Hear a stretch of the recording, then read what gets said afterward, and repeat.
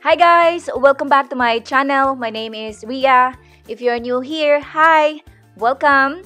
In today's video ay magluluto tayo ng Filipino hotcakes. Ito yung isa talaga sa favorite ko na Filipino street food. Simple lang yung mga sangkap, pero masarap. Alright, so mag-umpisa tayo sa mga sangkap. First off, kailangan natin ng 2 itlog, canola oil, white sugar, all-purpose flour, baking powder, asin, evaporated milk, vanilla extract, yellow food coloring, at butter. Sa lista ng mga sangkap, kindly check ang show notes below. So, ang una natin gagawin, kuha tayo ng bowl, ilagay ang 2 itlog. I-add na rin natin yung canola oil at white sugar. Half cup ng white sugar. Then, haluin natin ito using a spatula or dito gumamit ako ng wire whisk.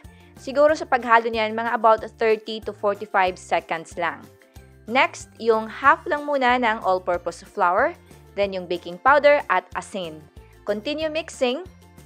Dito, mga I would say 5 to 10 seconds. And then, nag-add ako ng I would say mga 1/4 cup lang muna ng evaporated milk.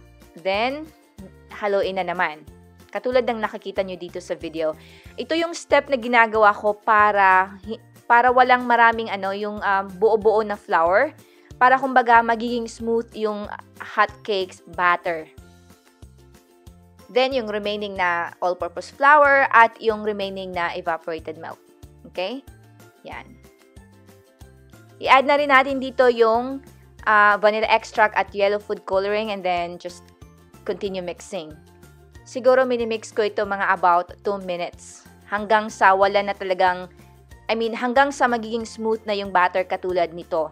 Pero kung gusto nyo talaga ng perfect na pagka-smooth, then kukuha kayo ng strainer katulad ng nakikita nyo dito. I-strain natin yung mixture. So see, sa nakikita nyo dito sa akin may medyo konting buo-buo pa pero yan, okay na sa akin. So, ito yung batter after ma-strain. Ito yung tinatawag ko talaga na smooth yung batter.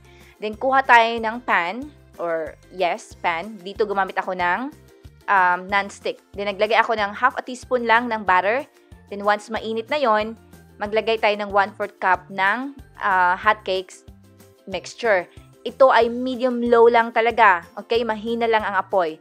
2 minutes lutuin natin ito and then pag baliktad, additional 1 minute. So, 3 minutes ang pagluto nito. You can also use canola oil katulad ng pinapakita ko dito. Yun na nga, spread lang muna natin yung oil and then repeat yung process. 2 minutes first and then additional 1 minute after mabaliktad. And after that, naglagay rin ako ng half teaspoon ng butter sa hotcakes and then nag-sprinkle tayo ng white sugar. Yan! And then, i-repeat nyo lang yung process hanggang sa maubos lahat ng hotcakes na batter. Para sa akin, simple lang yung mga sangkap at madali lang din gawin at masarap. Alright guys, that's all for today's video. I hope na matry nyo ang recipe na ito. Thank you so much for watching. Take care!